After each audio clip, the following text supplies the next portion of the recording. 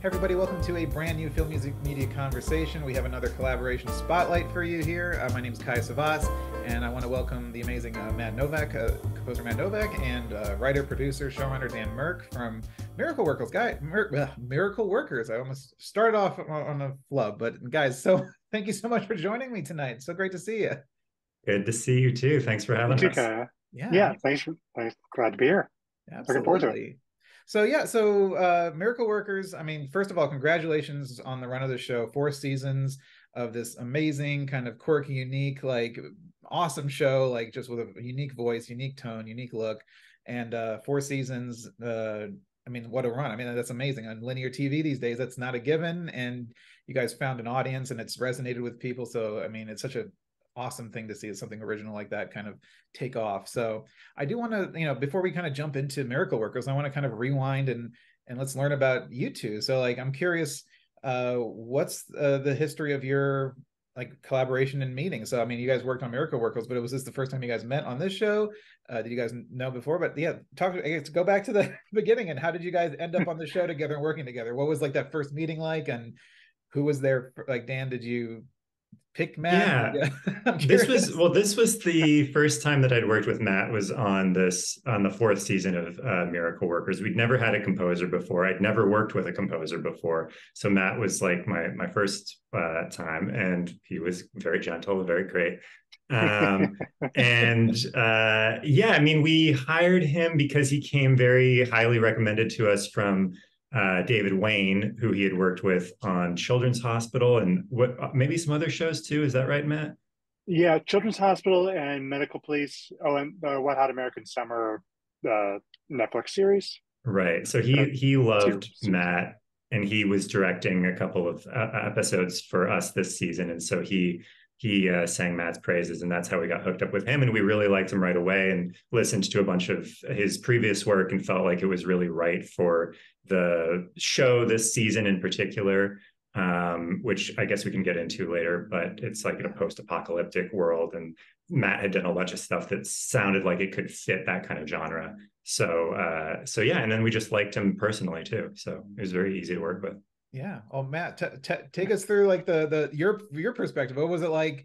Like, did you have to pitch for the show, or just a recommendation enough? Like, it was a recommendation. Like, so many, most of the jobs I get are from recommendations, either repeat clients or recommendations. But I remember I got an email from the post producer Justin Pittman on like a Thursday or Friday, like, hey, David Wayne says you're great. We really recommended you join our show. Would you be interested, and would you be available for a meeting over Zoom? This was August or September of last year. So we're still doing Zoom meetings. They were still filming too. Yeah, we were still at the end of filming. Right? Yeah. And so we scheduled the meeting, and Dan already knows this, but the show had been on my list forever. Like so many of us, there's too many shows, too many films. Our lists, we'll never get through them. Yep. And I heard it was great. My wife watched the first season. She's like, "Oh yeah, you should watch the show." And so, but anyway, we got that email. We set up a Zoom for like, I think that following Monday. And so my wife and I, we binged the first 3 seasons. Well, first 2.5 seasons. We got through. We did not finish season 3 before the weekend was over. But yeah, so I got a feel for the show. You crammed and you watched it. I crammed. I'm glad it was an anthology, because it's like I get 1 season done. I'm like, oh, I'm not as much as soon as I started the 2nd season and realized it was a completely different storyline. I'm like, oh, great. I get the show. I understand the show. And then we had our interview over Zoom. It went really well. I was really happy with it. And apparently you guys were too. Because I remember after it was over, like 5 minutes. It had been at least 5 minutes after the Zoom ended. I get a call from Justin. It was like, okay, we want to hire you. Like, Yeah, we didn't I play it remember you even cool. said, Yeah. yeah, like, like, yeah, that's great. Yeah.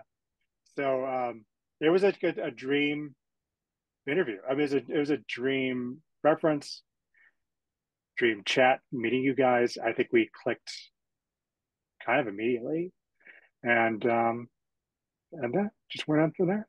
That's That awesome. was the beginning.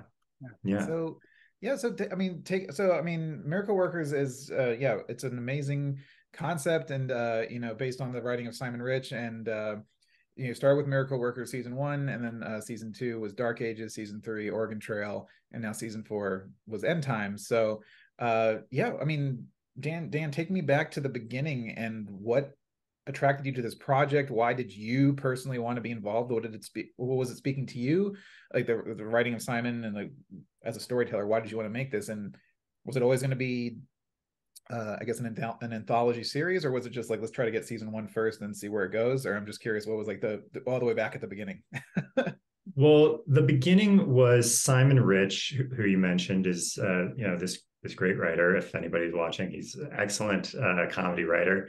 And I had worked with him previously on another show that he created called Man Seeking Woman. So I worked on that show for 3 seasons with him, and we got along really well, really liked each other. And so when he sold Miracle Workers to TBS, he brought me on right away as a writer and as a producing partner.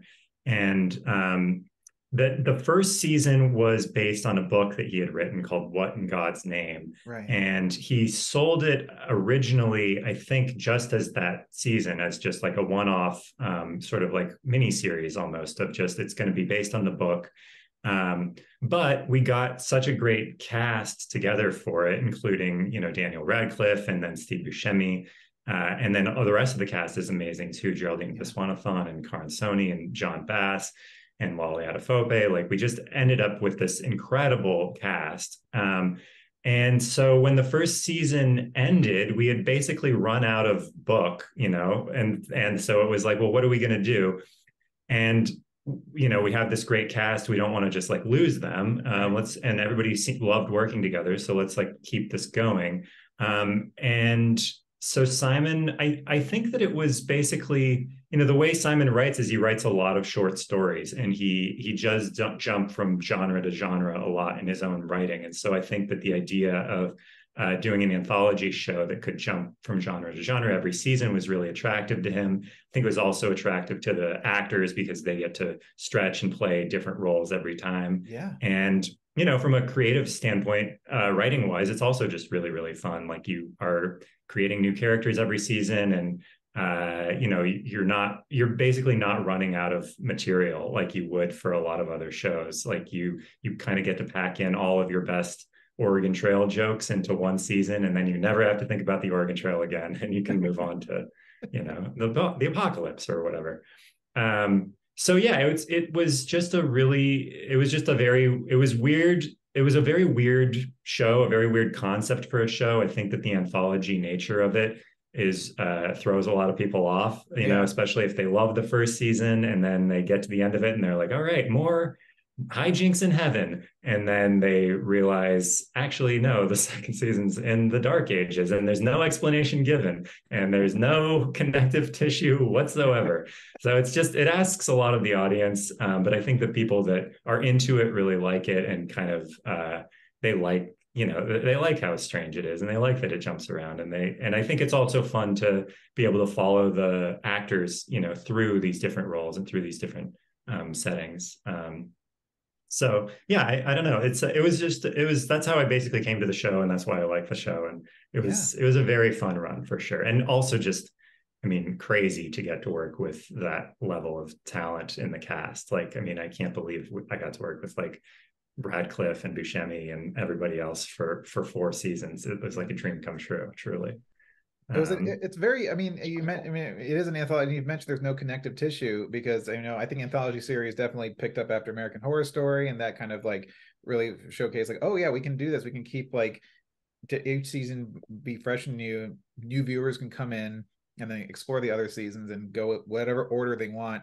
But even with something like American Horror Story and even Fargo, I talked to Jeff Rousseau and talk about how he works with Noah Hawley, and they definitely have like, they try to do connective tissue, but each thing is still the same. So was it like, was it a challenge to make sure that like it, to make a series, but I guess each season was kind of its own standalone thing, that how do you create like a continuation and for fans to come back? And is there any kind of connective tissue, or is it really just like, The I guess the connective theme would be Simon, tissues, right? Simon's like tone and his writing, yeah, right? it's more like the connective tissues are more in terms of the tone and the themes that are being covered. Usually it's every season is usually about a group of likable characters who are stuck in a hellish world. I would say that's kind of how I would boil it down. Like it's always like a group of characters that are just trying to do their best and get along and be good to each other, and they're stuck in some kind of horrific environment. That's why we were attracted to the Dark Ages. That's why we were attracted to the Oregon Trail and the Apocalypse. Like it's always fun to put these people into just the worst settings we could think of. And, and then there's also some, there's some repeated story elements that we kind of did intentionally, like Geraldine's character and Dan's character fall in love time and time again. Like that's what happens in the first three, basically every season is them falling in love over and over again. The fourth season, we start them off in a relationship at the beginning, but it's still about them kind of like at their core. But otherwise, yeah, there's really no threading through at all. There lots of times we talked about it. We talked about many different ways that we could thread it through, especially in the most recent season. Like there's all sorts of opportunities to like, they go into a virtual reality and you see in that virtual reality all of these different lives that they could have played out, and we see that like the middle ages and the Western theme and like the heaven are all part of that or something like that. But it just never really felt like what the show was, or like interesting to us really, like on any level. The show is really just a sweet kind of comedy show at its core, and the character stories are all pretty distinct. And so we never really felt like people are coming to this show for some kind of overarching, connective, like connected universe type thing. Absolutely. So yeah, it was kind of part of the fun was keeping it all separate. Yeah, for sure. Well, let's jump into music. So Matt, like, what were the first, do you remember the first discussions you had with Dan? Like what was like the starting point for, I guess, the conversation of music? Like when did you come into to production? Like was it early? Was it kind of in post? I'm curious, like what was the starting point for you, and what were kind of those first talks about music about? Yeah, we actually touched on it a little bit during my interview. Like they talked to Dan and the other co-showrunner Robert Badnick. We're talking about how this last season was apocalyptic, but also kind of Mad Max inspired, and they're going kind of like a '80s VHS vibe for like the whole show. So we talked a lot about synths, being more synth focused. Um, that's something that they really wanted. That was an idea that they had. And We talked a lot about like John Carpenter, I think, like John yes, Carpenter music. And yes, yeah, like pulling a lot of references from those, Mad Max, Escape from New York, those types of exactly. movies. Yeah. I was like, do we talk about other things? This was like over a year ago. But yeah, and and then when we started actually working on the show, um, it was like right after they wrapped shooting and just getting into the edits. I think they had maybe a rough cut of the first episode, um, but I knew they wanted synths and Mad Max vibe. I know Mad Max has all the Mad Max films have a lot of big orchestral stuff, but we know we didn't really actually want that. Right. Just like uh, the general like '80s 5. And the nice thing about this show is that we spent, I want to say, the first month, maybe 2 months, just working on the tone of the score, or like the palette of the score. I did a few rounds of themes. Like my first round was the synths were a little bit too modern. Like I was like more like modern 80s rather than 80s. And that's when I really started digging into more John Carpenter and Giorgio Moroder. And then I like to I started calling it clean synth versus dirty synth. I know I love that. that's not correct. I'm sure probably some composers are going to get upset with me for saying that, but it's more just like, it was obvious when the synths were too modern. So it's Yeah. like it was too wide, stereo wide, too clean, too bright. So I think once we hit on that tone of like going for Moroder and Carpenter, that kind of more distortion, more saturation, more mono, or mono with delays and reverb to kind of space things out that way, rather than having a stereo synth. Then it really kicked into gear. I was also inspired by the score to Mad Max Beyond Thunderdome, which I hadn't listened to for years, like really. And I remember this, and it like that's an orchestral score, but it also had like sort of Planet of the Apes ish percussion, like really kind of junky percussion.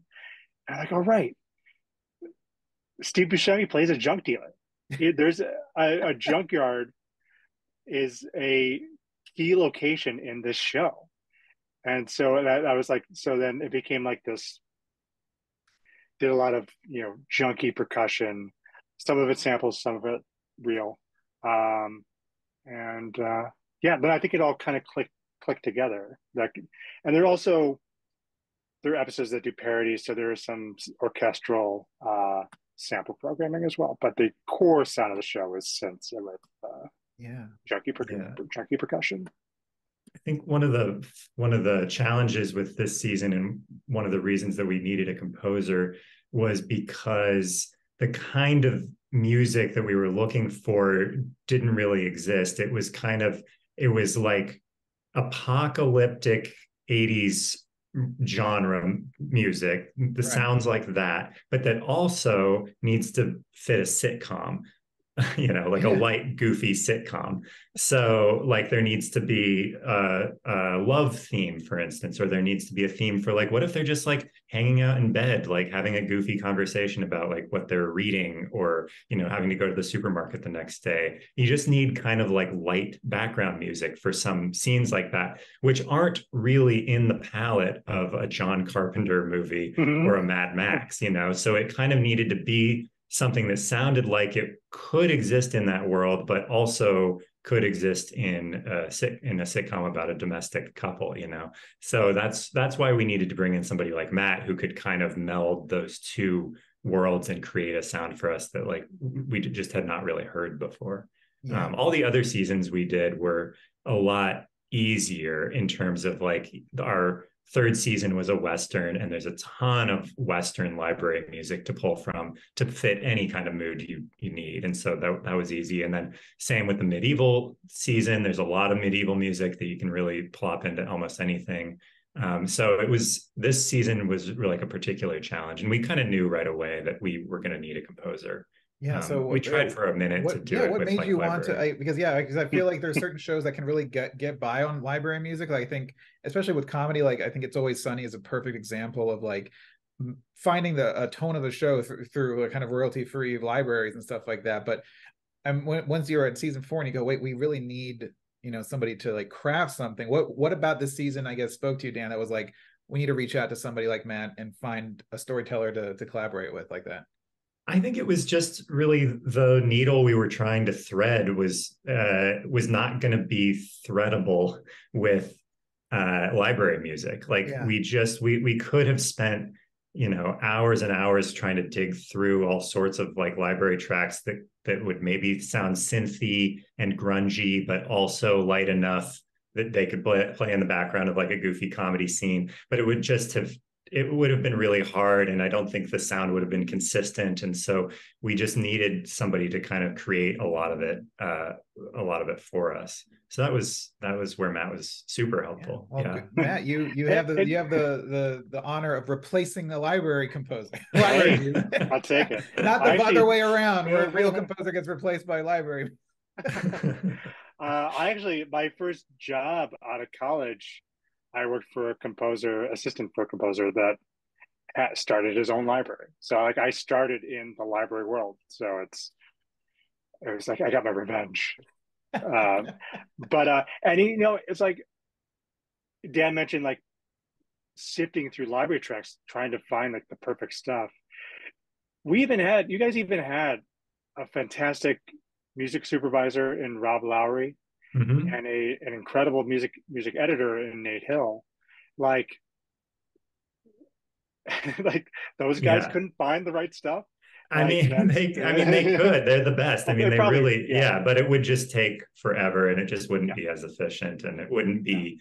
I don't think we would ever be able to find like a bunch of hours of songs that all fit that same tone and like all feel just right. It felt cohesive. I think the thing that what Matt could bring is that kind of unified vision, I think, as a composer, as a storyteller. And Matt, I'm curious, you know, you talked about all the elements of inspiration of different genres and different, you know, decades and stuff, but did you find it easy to kind of put your stamp on it too? So like, I don't want to just like take other people's, you know, styles and kind of, but you were able to, I mean, at least for it to be creatively rewarding for you to kind of put your voice as a composer. I'm sure it must have been fun to kind of channel all those styles and then create it and then kind of like find your voice through it too. Yeah, it was fun. I always liked doing that. And I think that I think comes from like I built a career on doing lots of parodies. Yeah. So I always find it a nice challenge to like I'll get a parody, like okay, like this is Mad Max, or like we're parodying. I'm thinking of a different show, but we're parodying The Fugitive. We're going to attempt with James Newton Howard's fantastic score, and we're like, oh yeah, do a parody of that. Okay, but it's like getting the challenge of kind of studying that original score, kind of breaking it down, figuring out how to text, and then doing my spin on it. It's like it's always a fun challenge to kind of like. It's another threading the needle. Like it's like you do a parody, you make your own, but it still should be still kind of a parody on something. So I always really enjoyed doing that. And I always end up learning something too. Like I find I learn more when I try to break down a piece of score and then try to do my spin on it. But this was nice because it was a mix of that, but also we weren't directly parodying any specific piece of score. There are a couple episodes where the second episode has a Dune parody, so I did sort of reference that.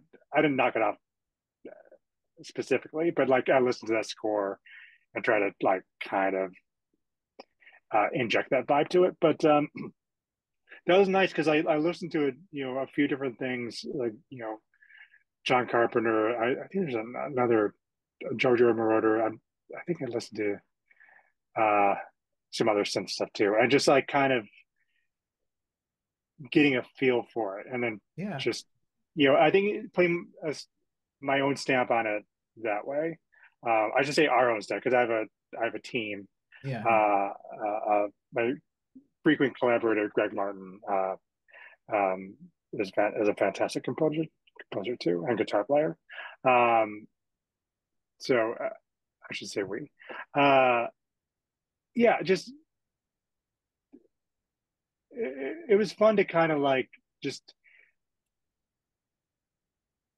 parody or reference a style. like the Yeah, just you're it's finding like like the style, the yeah, tone, yeah. the feel. Like, I mean, my favorite scores are, I mean, some of my favorite scores are parody scores. And I'm talking, my parody version of parody though is like, I grew up with the Zucker, Abrams stuff, you know. So you have stuff like Airplane, stuff like, you know, Naked Gun, like it Mhm. like those scores just kind of pull from a genre, but also become their own thing too. And then even modern Yeah. parodies like Tropic Thunder, I thought, you know, what Teddy did there, Shapiro, like it was just brilliant. It was very kind of Black Hawk Down, but it still felt like, you know, it was, you can, it's an action score on its own, but within the context it's like brilliant. But like, Yeah, but exactly. I'm sure for finding like but yeah, but for Miracle Workers, what's the starting point for you? So did you, when you're scoring an episode, are you getting locked picture, are you starting like previously in the edit with and have to do some conform? So I'm curious, Dan, when you bring Matt in, and when does that scoring process start on from episode to episode? I believe we brought you in before we had even locked cuts, right? We were showing Yeah. you, especially for the first one, we were definitely showing you like rough cuts and kind of getting you accustomed to what the show was and having those initial conversations about what the tone was going to be. And then I think maybe as we went along, we would give you cuts that were closer to being done just so that you could kind of you know, fit it a little bit more closely. But I think in the beginning it was you were brought in pretty early, and Yeah. we yeah we I remember just like really needing to we really wanted to get like a bunch of those themes figured out pretty quickly. What's the romance theme? What's the like, you know, Freya has like the Geraldine Viswanathan character, like she has you know, she's a warlord occasionally. I mean, she's always a warlord, but occasionally she slips into like warlord mode where we needed this really scary kind of like, you know, percussive, like, you know, she's going to come kill you song with like a wailing guitar. And that was cool. That was a fun thing to work on with Matt because, like you're saying, it is kind of a parody. Like it's a parody of like the evil, the evil bad guy song when like the big badass shows up in a movie. But it's not like so far over the top, you Yeah. know. It's only like slightly like 10% crazier than it like really would be. And I think that's like a really hard line to hit, but you always managed Oh, to hit it. Was like, how do you make it kind of a joke, but you're also still honoring the reality of the situation. It's like when she shows up and we play that theme, like we do want it to be that she is scary, even though she's also being kind of goofy and like Yeah. lifting Dan Radcliffe up by his neck and punching him like 1,000 times in the face. You know? Yeah. Well, I remember that theme. I feel like my first pass had too much going on. Like Mm-hmm. it had like pounding drums, guitars, arpeggiating synth, which was too clean because that was part of my first pass. And then we pulled it once we pulled it back. Then I added some like grunts to it, still Oh some yeah, yeah. guitar. The grunts Yeah, was a big part. The like chanting, ooh, ah, yeah, ooh, ah. Yeah, that was great. um, yeah. And then like, but like I remember when I first started working, I was sent a rough cut of the first episode, and then I used that to write the themes. So I did a few different passes of that, um, and I think only one of my first versions actually. Oh no, maybe two. Two of my first versions actually made it into the final show, but the rest kind of got reworked and Yeah. which is great with collaboration. Like that's like I yeah. love. I I'm a I feel like I'm a rare composer that actually likes getting notes because like that's collaboration, you know, and it's so it's like that, and it was so nice to have such a cushion baked into the start of the project. Yeah, we could work on these things. We can get it right and really like hone things down. Yeah. Um, and then once the mixes started happening, then the schedule was a little fast and furious. But we had already, it really wasn't. It was already we were already on a roll, you know. So Mm-hmm. it wasn't bad. And Yeah, once you got those like original themes worked out, it was we could be a lot more efficient with the later episodes because we would just be like, okay, here's a place for the love theme to go. Okay, here's Ty, let's throw in his theme. Like it was less like inventing the wheel every time. Yeah. Yeah, So, exactly. Matt, did Yeah. you have like Dan? Did you give Matt the entire? I mean, I think you watched a few episodes, but did you have the whole season arc? Did you know exactly how it was going to end when you started, so you were able to map things out, or did you kind of react episode by episode and just kind of like, oh, I have my themes from episode one, I know what to kind of place here, or did you kind of build it out? We'd Uh, finished the whole oh, season sorry. shooting wise, but I don't think you'd seen the whole thing, right? Like, No, yeah. no, I think, gosh, just so like so long ago. Uh, um, I think I know a few episodes were a surprise. I know episode 6 got reshuffled, so I didn't see that till like later. Um, and I remember working on episode 9 and going, "Oh, I guess the finale is a big robot versus humans war." Okay, all right. That's going to be a big one. That's going to be a big one. Okay, but I think you know, I think you guys are pretty good at like giving me a heads up on any like story beats that would come up later Hmm. in the season. Um, but yeah, but other than a couple examples, like I think I was pretty much going episode by episode. I kind of like learning the story as we Yeah. went along. But it wasn't a total surprise. Yeah. I'm curious, Dan. Like, I mean, you mentioned Matt that you kind of when your first pass might have been like too much, and you had to kind of reel back. So I'm curious, Dan, as a showrunner, as a director, as a writer and producer, I'm curious, like when you're working with a composer, do you love it when your composer like just bats for the bark and then you reel it back, or do you prefer someone who kind of starts and gets a little bit here and they're like, no, let's go kind of meet me here versus pull back here. I'm curious what you prefer from I guess from a show running standpoint. I guess I guess I'm generally more in the camp of swing for the fences Yeah, yeah. first, do something crazy, and then kind of pull it back if that's not working. Um, yeah, I mean, I guess one thing about working with a composer is that like you know, from my perspective, I don't know anything about music, and my Right. co-showrunner also doesn't know anything about music. And so a lot of our notes to Matt are very vague at best. Mm-hmm. Like it's very much just like, well, we want it to be light and sort of like plucky, but that'll be it. Or like we kind of want it to go like up more here or something like that. And just very, very like general and vague. And so it's very helpful to work with somebody like Matt who's patient with us and listens to all of our rambling like bad notes and then is able to translate them into something good, and to Yeah. work with us and to figure out like what we're even asking for, which is sometimes half the battle, like even just figuring out what we want is sometimes kind of hard. But that's why it's nice to work with somebody who's like just cool and easy to work with, I like love, Matt. yeah, I love that because I think, I mean, to Matt's credit, to all composers, it's Thanks, like Dan. I feel like you guys are the therapists and you're also the translators because like yeah, I mean, I think it might be worse for you, Matt, if you had a composer that would be like, all right, move this bar down here, and I know if you're that director was also the composer and musician, like I've heard that Terrence Malick apparently is a nightmare because he knows music and he'll kind of like tell composers Mm. like each composer who's worked with Terry Malick has always had like a story about let's do everything in this bar or that. So I'm curious for you. I'm sure it must be a challenge to also kind of like I want it to be like this here, and then you have to then go, okay, now I know what that means in musical terms, but I'm sure you've built over your course of your career, you kind of can speak director now or speak writer or showrunner.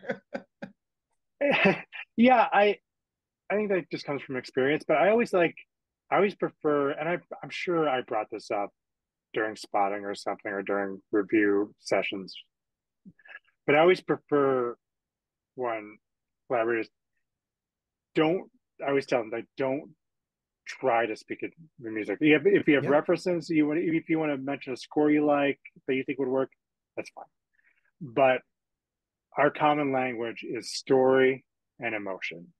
yeah, Just to, tell me what emotion you want. If I get the wrong emotion, if you want it to be if it's too angry, you want to be a little bit more sweet, or something like that.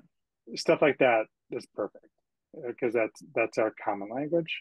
Um, and I try to be.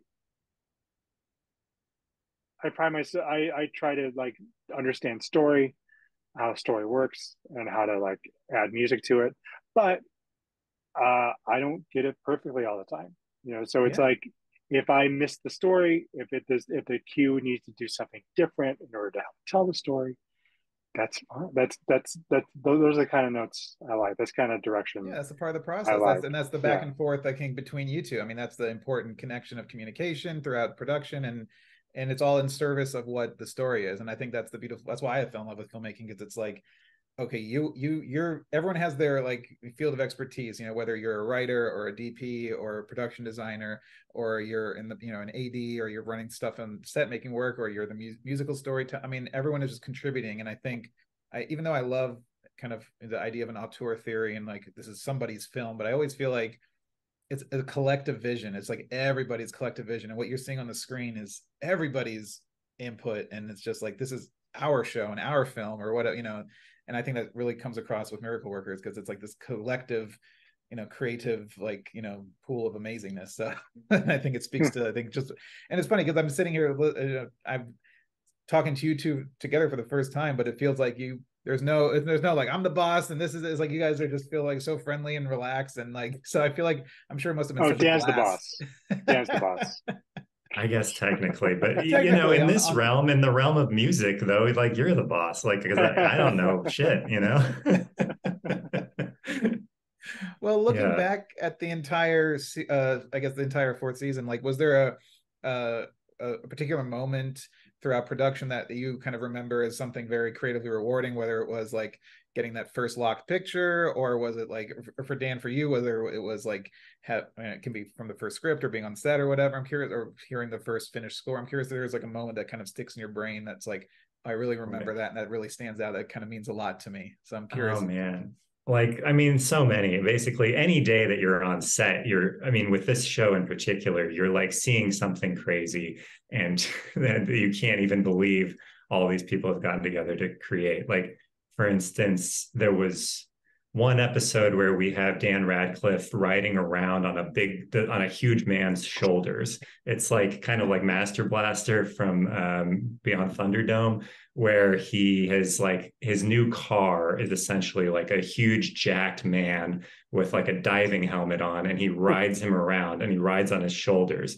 And so like I remember we came up with that idea, we thought it was so funny, and then I remember like drawing a picture of like what I thought it should look like, and then handing that picture off to our costume designer and our props department, and they actually created something that looked almost exactly like what I'd drawn. And that was just when you can see something like that happen in reality, where you're like, this was a crazy stupid idea, and here we are, the best talent in the business is making it happen, and it's like actually happening right in front of you. You can't even believe that like it Yeah. came from your head and it's like now real.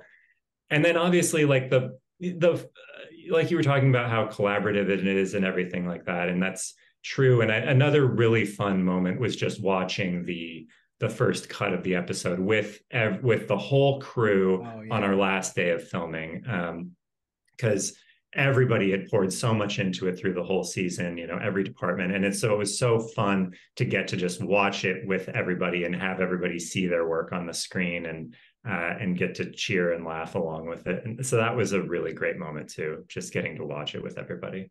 Yeah, But absolutely. yeah, almost every day was something fun and crazy though. Yeah, for Matt, for you, what was like for you on your journey on this project? What was something that stuck out for you? I think working on the show, getting the job. Uh, um, so many things like meeting Dan and the rest of the crew. Like I made new friends on the show. And it's just I loved working with everyone.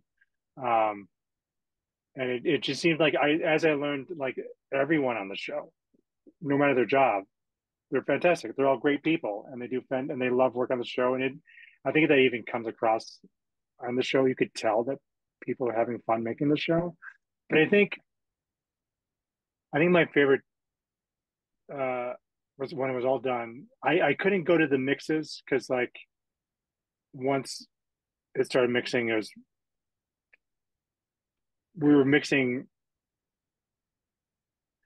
like You were like an episode. still working on episodes while we were mixing or something like that. Yeah, Yeah. yeah. Like and the it was not quite 2 episodes a week, maybe like 2 episodes every week or an episode every week and a half or I something. think we were mixing 2 a week. Anyway, yeah. Your 2 week, okay. Yeah. Again, we've already established that my memory is shot. No, it's all good. But yeah, we're still working, still writing, still doing revisions, you know, printing stems, mixing.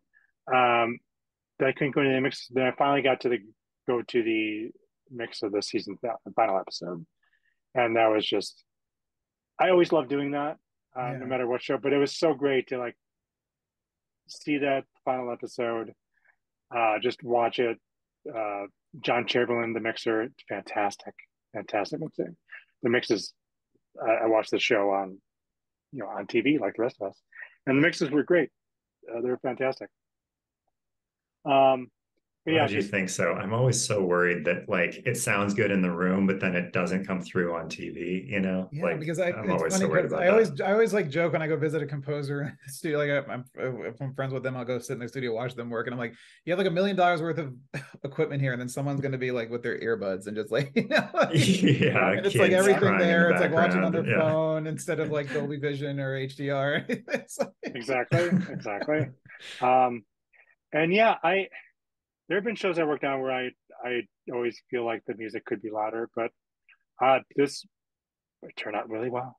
It turned out really well, I think. Um, but yeah, that was such a great way to kind of wrap up Yeah. the show, and yeah, Yeah, absolutely. Well, I guess to kind of wrap things up, our conversation, we talked kind of about this specific show that you guys worked on and your guys' creation. But we were talking before we started recording that our industry is going through a massive shift right now. We're very grateful that SAG got their deal and that hopefully people can get back to work. But as the times are changing and viewing habits are changing and linear is changing and streaming is changing, I'm curious from your perspectives as professionals in the industry, what are some of the good things that are happening right now that are really good, and some of the things that maybe we still need to like look at and work on and pay attention to? So I'm curious from your perspective, from being in this industry for so many years, I'm curious like what are the changes that are good and what are some that maybe we should pay attention to a little bit more. So Dan, I wanted to. Oh wow, that's a big question.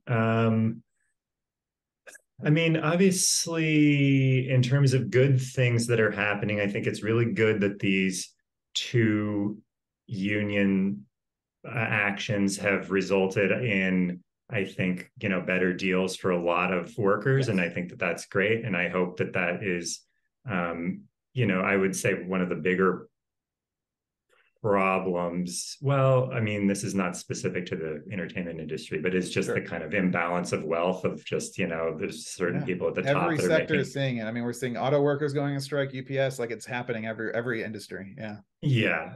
So that's a big one. And obviously, like I hope that some of that shifts even further down too. So it's not just like writers and actors who are making more money, but that everybody can start sharing in more of the money, in all parts of the industry.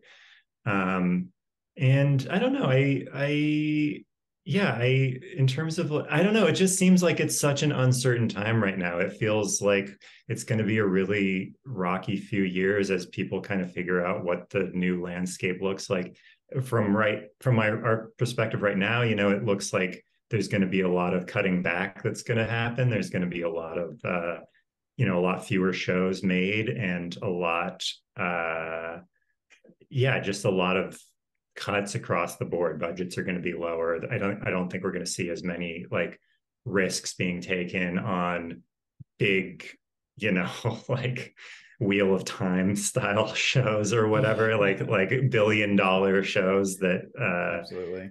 yeah, like it seems like those days are kind of over. And I don't know, I'm hopeful that maybe if things get back to sort of, back to earth a little bit with like budgets and stuff. Personally, I don't mind smaller budget stuff that has, lesser known people attached, as long as the ideas are good and like the writing is good. That's what matters most to me. And so I'm hopeful that like I don't know, there will always be cool people out there making cool stuff, and I don't think that's going to Yeah, I change. think there'll always be that. Like it's funny, I always think that I felt like that middle ground, that mid-tier, like 80, 60, $80 million movies was coming back, I think, right before the pandemic hit, and then everything kind of just kind of, oh no, it is true. Like not every movie has to be $250 million and make $1 billion to be a success. I feel like we need to, and I think a show like yours, like Miracle Work, is such a perfect example of something that's so unique and quirky and fun and different that still resonates and can run for 4 seasons and have an audience and have fan base, and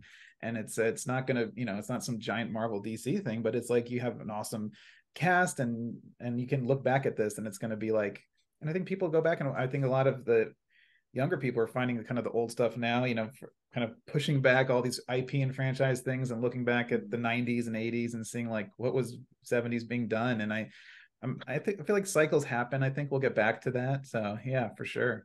Yeah, as long as people can still find the shows, that would be one thing that I am worried about is Yeah, all these streamers just taking stuff off and then it's just kind of disappeared goes forever. forever. Yeah, And I have a giant wall bad. of Blu-rays. I'll always be a physical guy. Like cool, yeah. Yeah, that's the way. That's the way Yeah. for sure. Yeah, Matt, for you, from your perspective, from the music world, what are some great things happening, and what are some things? I know you guys are a little bit more in the Wild West because you don't have a union, and it's like I feel like composers yeah. that of course, AI is still a threat for you guys as well. So I'm curious from your perspective, like what are things that you love that's going on right now? What are things that are, I guess, keeping you up at night a bit?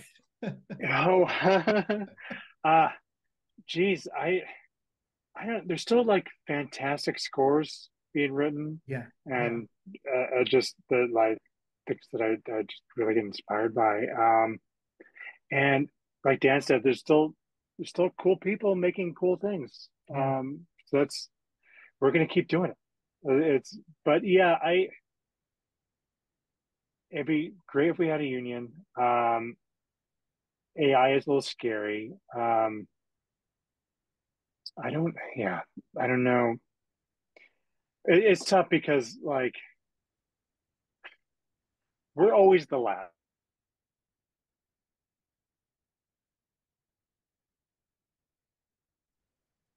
I would be interested to see now that the strikes are over and things start picking back up. What is this new era that's just starting now? yeah, What's it going to look like when composers get hired on these shows in this new era? Whatever it ends up being. Um, I know, music budgets have been shrinking for decades. forever. Where Yeah. I think, yeah, forever. Um, and so it's I I'm a little worried that it's going to shrink even more. Mm. It's and there's something to a challenge. I think speaking like lower budget or mid budget films, there's something to like the challenge of using your budget wisely. So like I hope there's more of that through the whole industry. It's just not cutting costs for cost's sake, but like cutting costs in a wise way Yeah, and then using 'cause that I'm sure money. that, I mean, there has to be Yeah. flagrant like overspending clearly on these big movies that are Oh, just like yeah. money just draining in different pools of area, and just like, oh yeah, this now it's $200 million. Like what? Why? Like it's just like Yeah, exactly. Um, yeah, but anyway, I'm sorry, I don't really have an answer. no, that's totally fine. Just I think because what you it's pointed out is I mean, yeah, I think it's always going. I think we're always just always adapting with change. And I think especially yeah, people our age are kind of coming into our, getting to make our shows now and getting to work on things. It's like, we're kind of following in from the boomers, like kind of moving out of the way. But it's like we get to, I think the exciting part is we get to kind of define hopefully we get to have a say in what this new landscape is. And we're always just working, I guess, within what the confines are, because it's like, if this changes, then we make it work. It's like, okay, if budget shrinks, we'll make it work. And that's what I love about LA and being here. It's like, you know, I moved to the East Coast for 2 years during the pandemic. Like, I'm leaving LA, it's too expensive, but I came right back, because it's like I had a 4-bedroom house over there, come back to my apartment here, but it's like I want to be here, and it's like I don't want that. I want to create stuff, and it's like what we love to do. And I just love talking with people with you, because it's like we're so passionate about it, and like you can feel the passion, and it's like, and then you see what a great show can do, go out in the world and touch people and connect people, and then we get to talk about the human condition and what's funny and scary and loving. It's like, and I think that will always win forever. So yeah, so that's a good, yeah, I agree. Yeah, absolutely. Well, guys, thank you so much for your time this evening. It's been such a thrill to dive into your process and see your guys' dynamic and learn about your process and how you guys do your jobs and everything. So yeah, thank you so much for sharing and giving us all the insight. It's been such a blast. It's really fun. Yeah, thanks. Thanks, Kaya. Yeah, that's been fun.